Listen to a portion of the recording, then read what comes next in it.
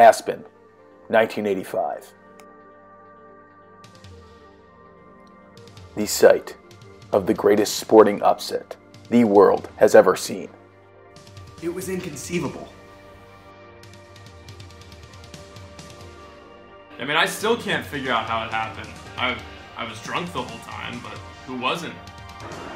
Pinnacle in the history of downhill ski.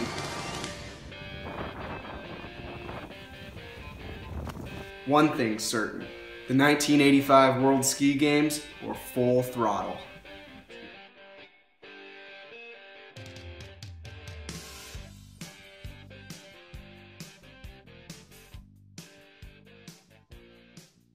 Aspen in 1985 was as beautiful as it was unforgiving. That meant there was no clowning around in these games. Thankfully world-renowned sportscaster Burton Quicksilver, was there to cover it with the Extreme Sports Network. Hi, my name is Burton Quicksilver, and welcome to the Extreme Sports Network. We are proud to present the 1985 World Ski Games. There were many storylines at these games, but none more compelling than the competition between fierce rivals Brody California and Lars O'Shanahan. Lars O'Shanahan, he was a wild card.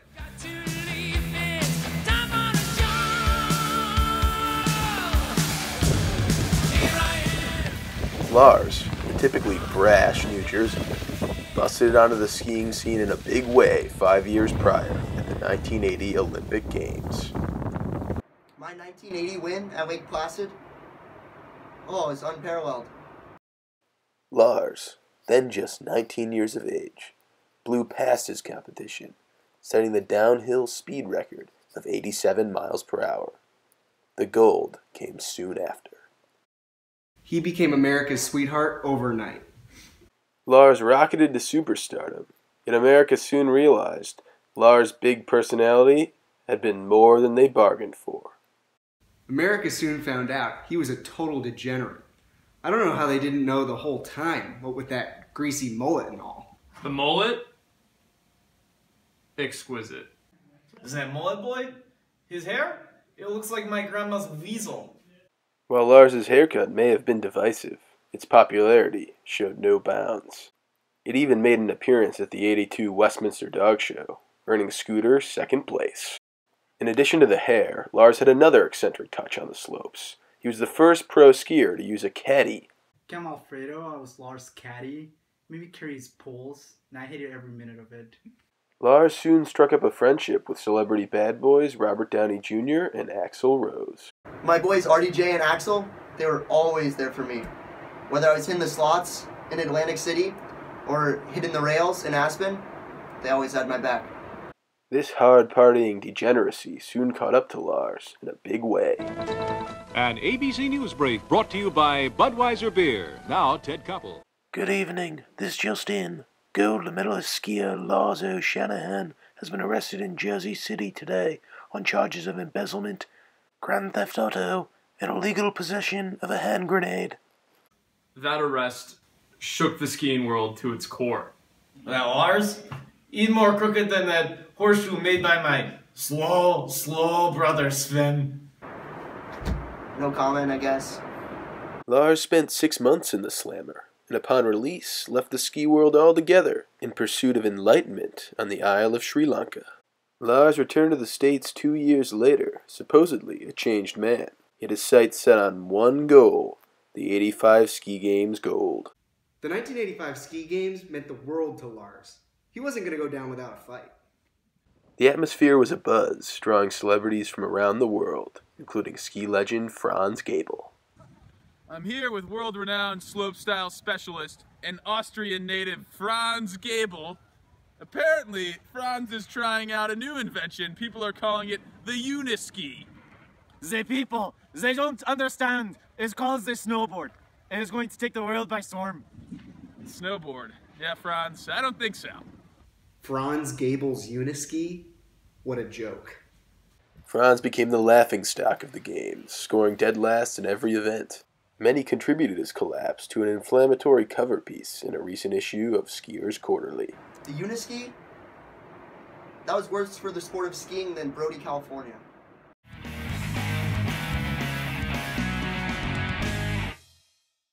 Lars, tell me, what do you think about the competition this year? Honestly, the competition is absolutely non-existent.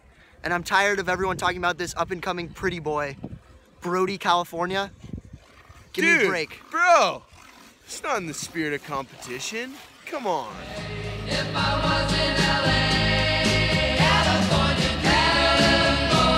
dreaming of such a way. Brody was a fresh face on the tour, but his parents' legacy ensured he wasn't short on name recognition. Ross and Lucy, California were skiing royalty. Rossignol and Lucy dominated the sport in the early 60s, all while keeping a close relationship with Brody.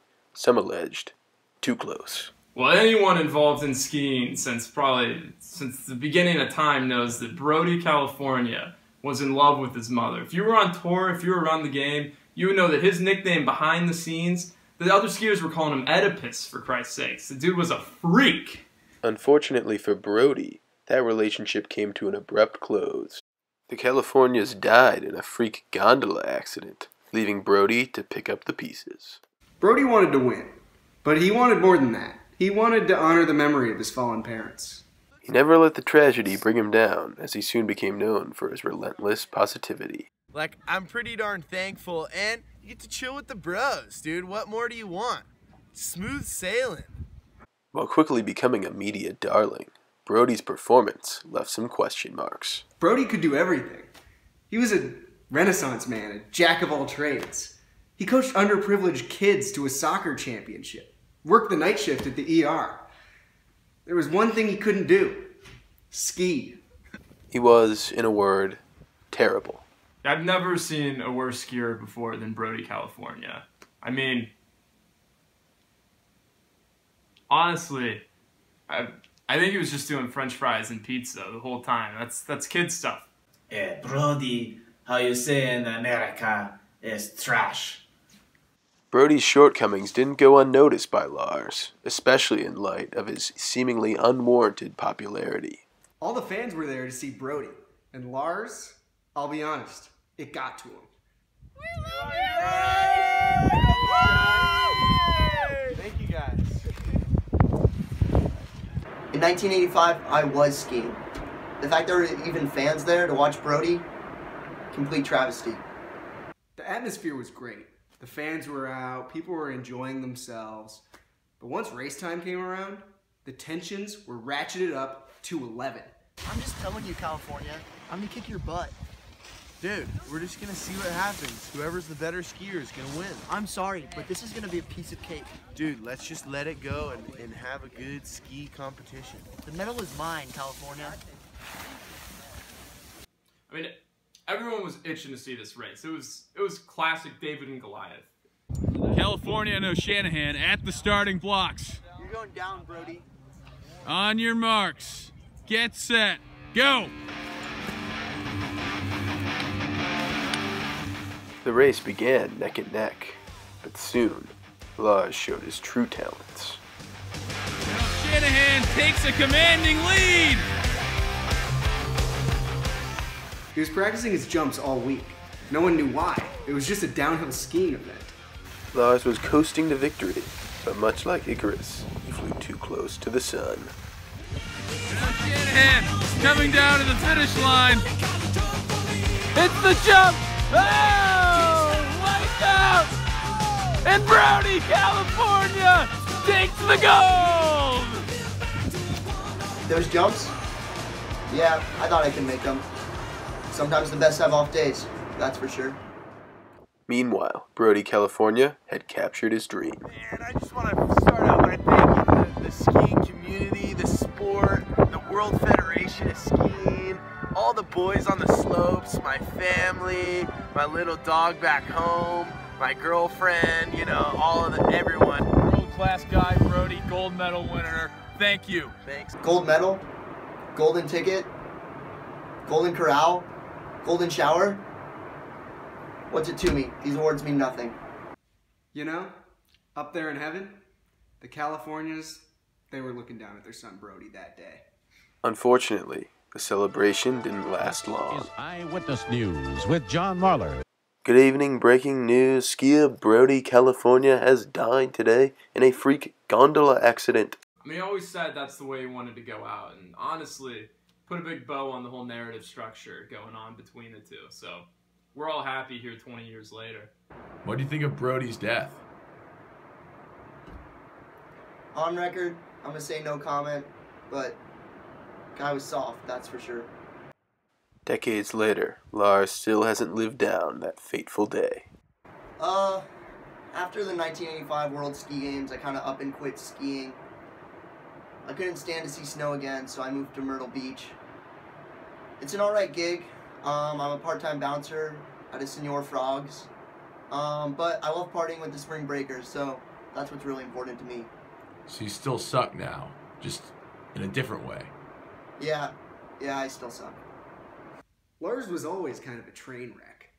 It's not shocking that it's come to this point. Old, alone, and pathetic. Lars has most definitely hit rock bottom. Oh no. How's it feel to be second to Brody, California in the record books? You know what? Downhill ski. Lars may forever wish to rewrite history, but Brody's place in it is secure. He rode off into the sunset. What else could you ask for? The world will never see anything like that again. I certainly won't. I've been beezing for 15 years now. I just see fuzzy shapes. All in all, Brody lived as he died. Full throttle.